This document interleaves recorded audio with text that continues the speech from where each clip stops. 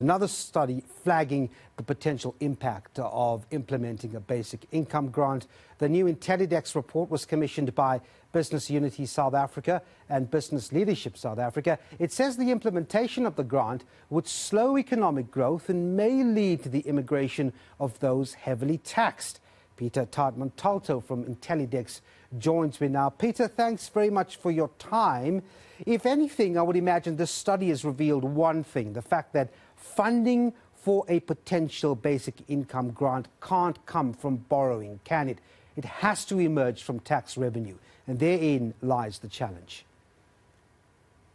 Good afternoon. Well, the report basically wanted to lay out the fact that if for political reasons, say, you are going to go ahead with a basic income grant, what are your choices and how do you go about doing it and what are the implications, as opposed to trying to take an alternative view of saying, is it the right thing, etc., to do. There is no argument with the fact that giving people money is going to improve their quality of life. The issue really is the behavioral and the economic impact of how you fund it. So you can do it through cutting other expenditure, but really there is no fat left to cut elsewhere.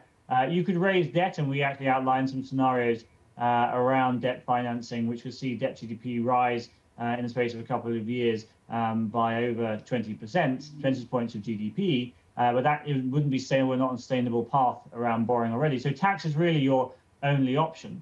We consider a number of different scenarios of raising 50 billion, which is roughly what it costs at the moment. But actually, most of the proponents for a basic income grant are talking about something way, way bigger than that. So the headlines you've seen on higher VAT, etc., that's actually off a very low total cost of a basic income grant. The 300 billion odd numbers would see VAT well over 20% in order to fund it through that route. And as you say, you've done that. You've broken down in the report some of the most feasible ways in which you could find this funding. But then, fiddling with the VAT, even then, you've got to be cautious. And as you say, it just depends on what amount you're going to finally gather. But that is a reality. We could very well see VAT increase if you want to approach this in a particular manner. Well, this is the thing. To actually make this work, given the behavioral and growth impacts that changing tax policy would have, and that the proponents of the basic income grant ignore, they simply just stack up different bits of spending, of tax policy, to make the figures add up. We have to consider the behavioral impacts.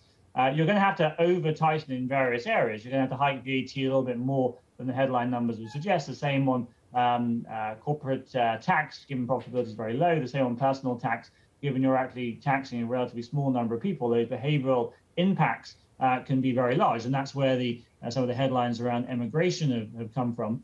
You can't assume that implying a wealth tax, etc., is simply going to lead to no reaction by the people that you're taxing. Now, there's a morality argument if that's right or wrong, but I think that's just the fact of how things work around tax. And we're seeing that, of course, in a number of people offshoring their tax affairs already in the last couple of years since it was made easier by Treasury. So this report is not meant to say, is a basic income grant necessarily right or wrong? It's meant to say these are ultimately your relatively limited menu of options to actually finance it.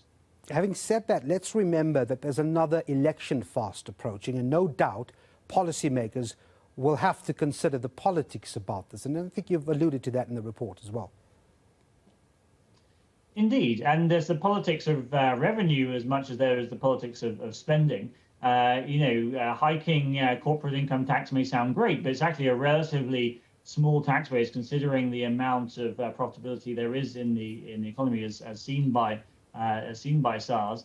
The current figures around mining tax, etc., are not sustainable in the long term.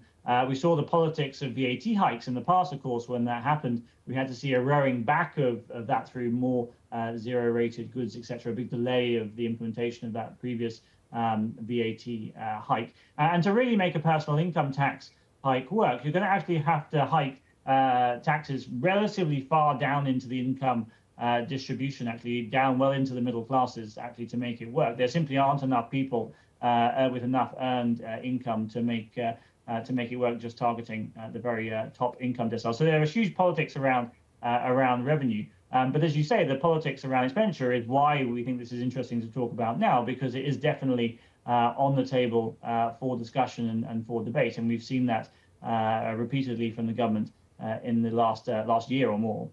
We've seen headlines, in fact, a bit more frequent these days than they were a couple of years ago, on immigration and the sort of push factors that are related to immigration. And again, it surfaces here if, you know, the South African that's due to immigrate feels that they are overly taxed. But it is a consequence, and it's a real one, isn't it, Peter? Because you will lose skills, something we cannot afford to lose.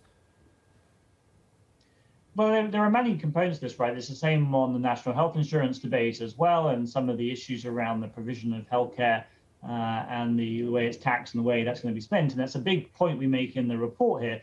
This is not a one-off decision, right? We're not taking an abstract decision here on we want a basic income grant and therefore this is how you pay for it. There's a much broader agenda coming that includes comprehensive social security reform, includes national health insurance, and various other things. All of these things that are part of an overall social wage all individually have their own spending demands and needs to be paid for. And this is the problem I think we do really highlight in the report, is that if you, say, want to remove your medical tax exemption as one way of paying for a basic income grant, you then can't use that in future to pay for a national health insurance. And really, we need to take a very large step back and consider all these things in the round, all these different spending options, the holistic social wage, and then make some decisions around the financing of it. We can't just do it in isolation, just on the first policy in front of us, which is, say, basic income grant. All right. Well, thanks very much indeed. Intellidex's Peter Attard-Montalto, thanks very much indeed for talking to us.